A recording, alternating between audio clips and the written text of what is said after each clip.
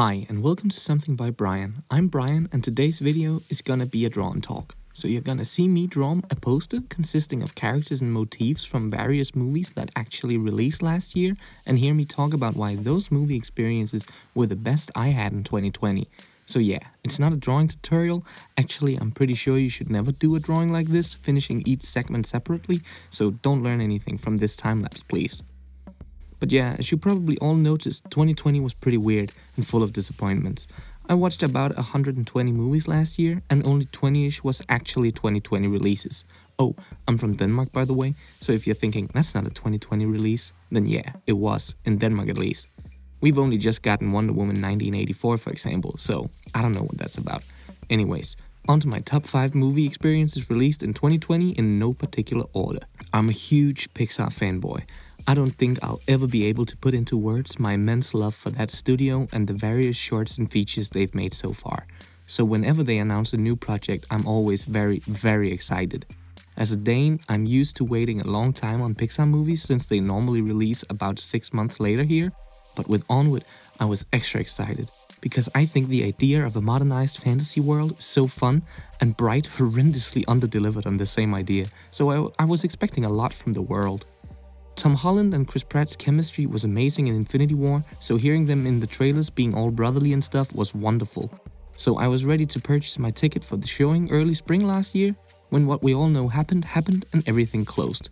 Disney Plus didn't arrive in Denmark before August, so suddenly I was thrown into this void of unknowingness. Release date news constantly being updated and postponed again and again, and then suddenly I got the notification that Onward was available for purchase. I bought it immediately, and me and the missus watched it the very same evening. I know it is nowhere near the best Pixar movie, and some of you might even be thinking, really? You're including Onward instead of Soul? And yeah, I am. Because I don't know if I was expecting too much of Soul, but the emotional core of Onward hit me harder. And even though I thought I had it figured out, it still pulled one over on me, like only Pixar movies seems to be able to. So even though it seems a bit like Chris Pratt is trying his darnest to impersonate Jack Black at times, and that the pacing is a bit choppy in certain areas of the film, I was thoroughly invested in Ian and Barley's quest from the very beginning.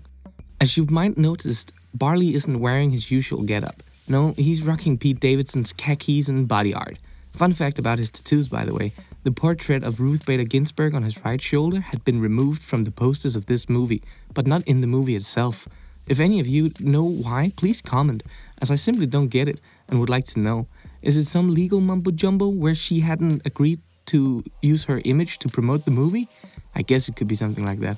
But yeah, Barley is taking on the responsibilities of Pete's character Scott in the drawing because the semi-biographical comedy The King of Staten Island, directed by Judd Apatow, was just wonderful. I don't normally think more of his flicks. They're fine comedies, but oftentimes nothing more than that, and frankly, frequently a bit too long. And to be completely honest, I'm not entirely certain that this is any different. However, I am a huge fan of Pete Davidson and Bill Burr, and they both really do a great job in this. I was particularly impressed with Pete, since I hadn't seen him act before, if you disregard Saturday Night Live, which you should. Also, Belle Powley was an absolute joy to watch. She steals every scene she was in. But yeah, this film is so funny. I don't know how many times I've looked up various scenes here on YouTube to chuckle at them again, and really chuckle, not just exhale strongly out the nose. The scene where Bill Burr goes to Pete's house for the first time springs to mind. It's so darn funny. And at its core, it's a very emotional film too, and if you're even a bit interested in Pete Davidson's life, it's a very cool glimpse into some of the feelings and trauma he must have dealt with, and this project must have been very therapeutic for him. Definitely worth a watch. The 2 adorable kids Pete's character walks to and from school is replaced in my drawing with 2 full-grown men. They are supposed to somewhat resemble Mads Mikkelsen and Nikolaj Lie Kaas's characters from the most recent movie by Anders Thomas Jensen. Okay, a brief history / Danish cinema lesson. 20 years ago, a guy called Anders Thomas Jensen made his debut feature film. It's called Flickering Lights. It's a dark comedy with a cast that ended up becoming some of the biggest heavy hitters in Danish filmmaking. I'm pretty sure I'm not exaggerating when I'm saying at least 90% of Danes would say it's the best Danish movie ever.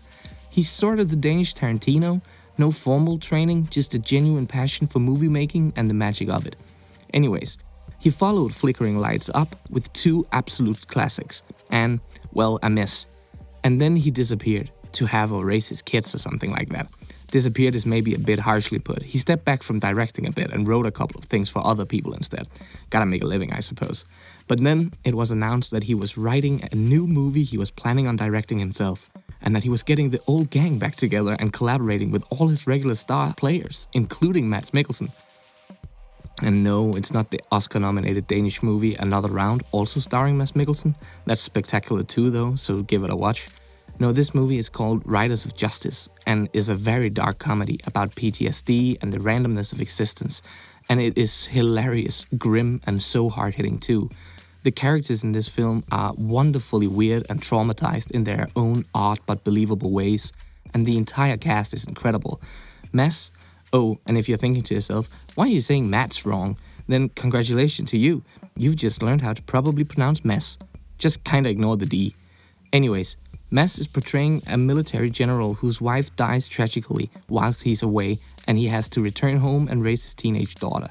With his performance in this and his award-winning performance in Another Round, it was a running joke that Mads Mikkelsen was single-handedly saving the Danish cinema industry, and maybe he was. But shortly after these two films released, we went back into lockdown. But Riders of Justice was one of the first films I saw in the cinema last year in the brief window Denmark was opened back up again. And it was just so good being back in those slightly gross and uncomfortable seats, eating overpriced popcorn and watching a movie on the big screen with a bunch of strangers, laughing and shrieking together, pretending that the world was normal again, at least for the duration of the movie. And then the movie was a true return to form for Anders Thomas Jensen, and probably even his best work since Flickering Lights. And I know you probably haven't seen Flickering Lights, so you can't fully comprehend the amount of praise I'm trying to convey that this movie is deserving of, and I know it might lose some of its humor in translation, but please do yourself a favor and give Riders of Justice a chance. I guarantee it's a fun and somewhat thought-provoking time to be had. The weird, somewhat star-shaped platform the characters are all placed upon is supposed to look like the poster for the musical Hamilton. I guess I could have dressed them up in old-timey clothes instead, but that would have been much harder to draw. Anyways, Hamilton is a musical about the founding of America that premiered on Broadway back in 2016, I think. The recording available on Disney Plus is absolutely spectacular. I'm not going to talk a lot about this. If you're interested in musicals, you've definitely already watched this because it was an absolute phenomenon, and rightfully so. You might have noticed a big demon bear in the background of the piece, and that is probably the inclusion that is the most spoilery. So please accept my deepest apologies. Anyways, I love superhero movies, you know, like with an irrational passion. So last year started out with Bloodshot and Birds of Prey hitting the cinemas as scheduled, but then everything went down the toilet. I was so excited for all the big superhero releases scheduled for 2020, especially Marvel's The Eternals, which still doesn't have a trailer out. What's up with that, by the way? Anyways, I was also super excited for the last Fox-produced X-Men related movie ever to see the light of day, The New Mutants. Now I know that this entire franchise has been a mixed bag. Some have been really, really good, and some have been near unwatchables. A lot of them simply just is. Not terrible, not terrific, but somewhere in that undesirable, forgettable, but kinda enjoyable space. And to be completely honest, it's in the latter that The New Mutants ended up. Sadly too, since it was Fox's last try. But it's amazing that we even got to see this dumb movie. The production story of this film is a crazy tale and might even make for a better movie. Because after multiple delays, planned reshoots that never happened, and Disney then finally just outright purchasing most of Fox, I was sure that we'd never get to see it. But luckily I was wrong. And I wholeheartedly believe that this movie was terribly wounded by the various delays from way before delaying movie news had become the norm. Of course, releasing a movie amidst a pandemic is hurting it, but what I'm referring to is that since they ended up not adding new reshoots to the cut that was completed back in 2016, I think, they would have got all that goodwill of Game of Thrones and Stranger Things because of the geniuses who casted this movie. And the cast is really good. Diverse and strong young actors and actresses doing a lot of good work in this weirdly paced coming-of-age-ish story. This movie premiered whilst Denmark was opened ever so slightly back up in September. So prior to this release, I hadn't seen superheroes wreck shop since Harley Quinn broke into that police station back in February. And that might not sound that bad, but you have to remember, I expected almost a superhero feature every month in the beginning of the year. So I was really overdue for superhero shenanigans on the silver screen, and therefore this dumb movie is included in this piece because it came in the exact time I truly needed it. And I unironically love it. I adore coming-of-age stories in which teenagers have to figure out existence. It delivered on that. I love weird superpowers that are hard to translate from the comics to live action. It delivered on that. And I enjoyed the genre-bending nature of it. A little rom-com-ish, then a little horror-ish, and throughout it all, silly superpowers. A perfect ending to the weird franchise that Fox's X-Men movies ended up being. So those were my best movie experiences from last year. Please let me know if you had similar experiences with any of these 5 films, or if I missed out on a great release or something like that. I'd be interested to hear your thoughts. But yeah, that's it for now. If you liked the drawing, consider liking the video. And if you liked the video, consider subscribing. Thanks for watching. See you in the next one.